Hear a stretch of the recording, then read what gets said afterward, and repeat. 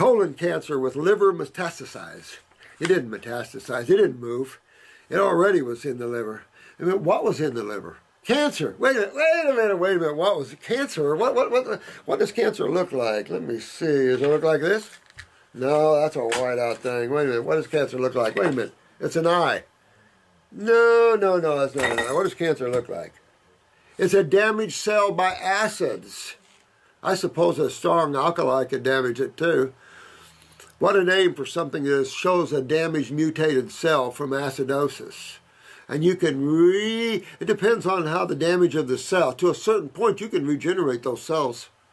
At a certain point, then a macrophage will take care of that one. That's why they go to the lymph nodes, guys. We all know that. But thank you for all your help. 5 years ago, I got colon cancer, which, after the first surgery, spread to my liver. Well, it wasn't. It was the lymph system. When you start to wake up to cancer, you know that these are lymphomas. However, take the disease consciousness out of it, and what's really going on here? What's reality here? What's the truth of this? Well, there's only two sides of chemistry, and there's only two major fluids that impact every cell in your body. Cancer's of a cell. Tumors are of a fluid. Tumor has nothing to do with a damaged cell. Tumor is a pocket of fluid. If a tumor surrounds tissue, see you later, tissue, because this is acid. This is a boiling brew, a witch's brew of acids. And acids, you know, just take a sip of Coke. I've said this before. Take a sip of Coke in your mouth and hold it there. That is the same pH acids that are damaging your cells, whether it's stomach cancer, colon cancer, whatever. So when you wake up to a tumor somewhere, or you wake up to where you're damaging cells somewhere, that system is backed up all through you. It's just your weaker areas you're seeing first. Oh, look, it's over here now. Oh, look, it moved on you. You got to understand, these guys are childish people. They don't understand truth and reality when it comes to health and wellness. They have no clue. So they're playing in fields of dreams. You can't afford to play in fields of dreams. There's a lot of people with dirt over themselves right now and in a casket because they want to play in the field of dreams. You want to play in the field of reality and truth. What is truth?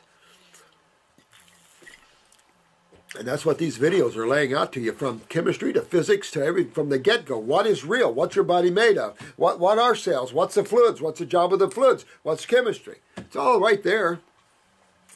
So, 5 operations of chiro and radio frequency, meaning chemo and radiation basically, ablations for more than a dozen liver cancers. Oh man.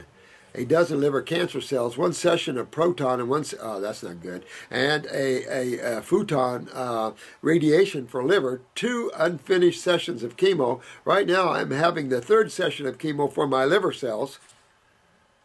Would you want to kill more of them? I mean, if you're taking chemo, you obviously want to kill more of your cells, right? Because that's what it does. If they didn't tell you that, then shame on them, and then shame on you for not learning that. Because this is serious business. If you're taking chemo thinking you're going to survive this, rethink. Because 94% of humans that go under chemo and radiation die. 94%. Only 6% live. Well, whoa. That's only up to 3 years. Wait, that's not even up to 3 years. It goes down after up to 5 years. It's down to 2.5%.